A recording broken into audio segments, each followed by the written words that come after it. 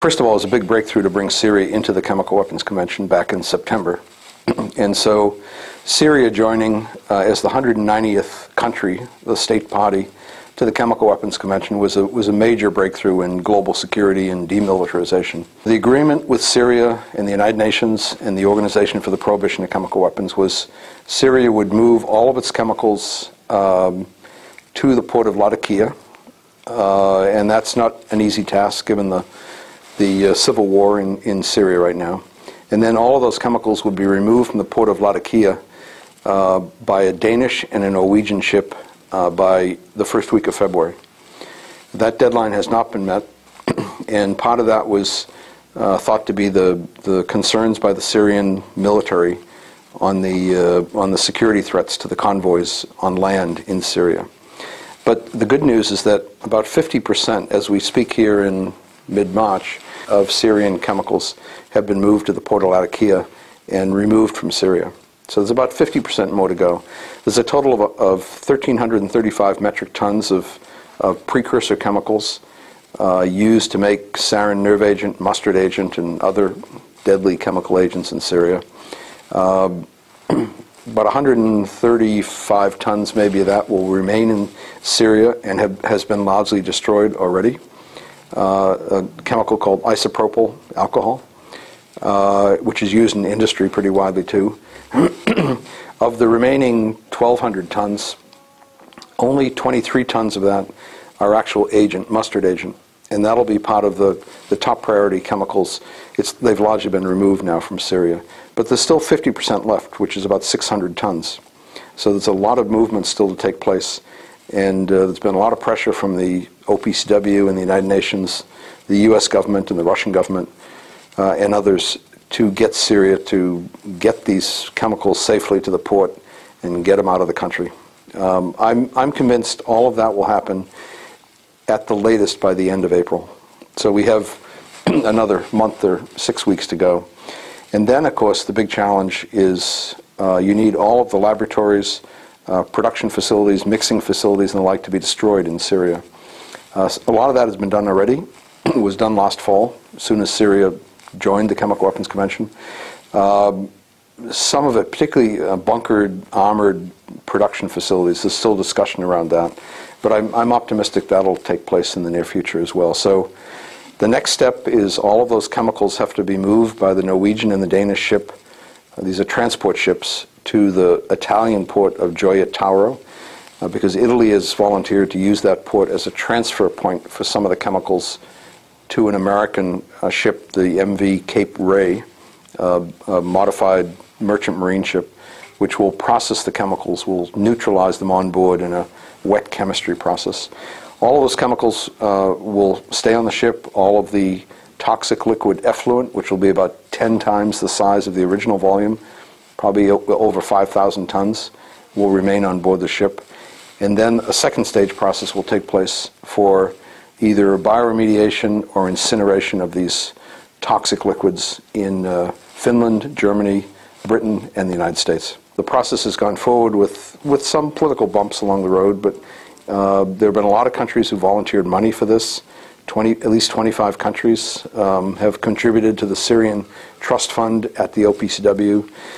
The United States is spending probably well over $200 million on this whole process with the MV Cape Ray and the field hydrolysis units. And Syria itself will indeed be a chemical weapons-free country within a month or 6 weeks. So it's actually a very good step forward. And the big challenge now is to bring in the remaining 6 countries that lie outside the Chemical Weapons Convention: Angola, South Sudan, Egypt, Israel, Myanmar, and North Korea. And some of those obviously won't be very easy to bring in. But I'm very optimistic, in our lifetimes anyway, in the next decade, let's say, we'll see a world truly free of a whole class of weapons of mass destruction. Our leaning for 2 decades now in our environmental security and sustainability program has always been that you need full stakeholder involvement. You need all interested people, whether it's government officials, outside experts, environmental activists, public health regulators, and others involved in a process that's really contentious. So the destruction of chemical weapons, these are some of the most deadly substances on Earth.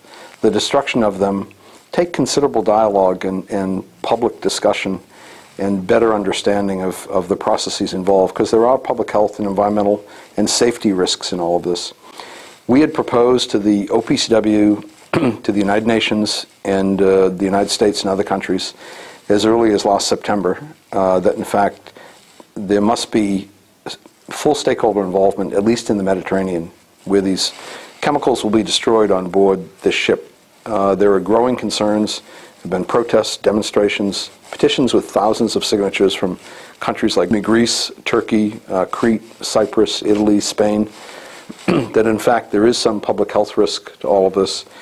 And even if the process goes perfectly, which I think it will go close to perfectly and will be in the end very safe, it's really in the public mind what's most important. And if the public, say the tourist industry, fishing industry, is concerned that high toxic waste, these deadly chemicals we're dealing with, are going to be dumped or seep into the Mediterranean, there could be enormous, potentially catastrophic socioeconomic impact. So we had proposed doing a dialogue, a day-long dialogue, or a conference with all stakeholders in Rome, jointly with our Italian affiliate, Green Cross Italy.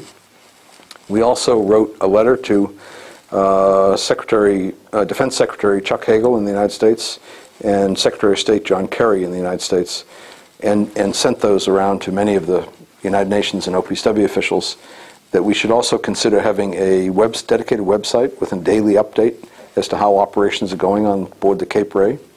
And we should also consider putting a webcam actually on the ship itself, so that people could themselves build confidence that in fact the operations on board the ship are going well.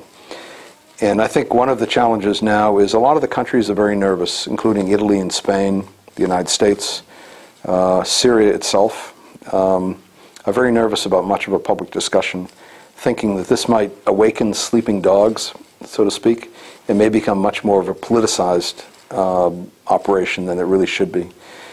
Our leanings are the other direction, that public dialogue is part of dealing with contentious public policy issues like this.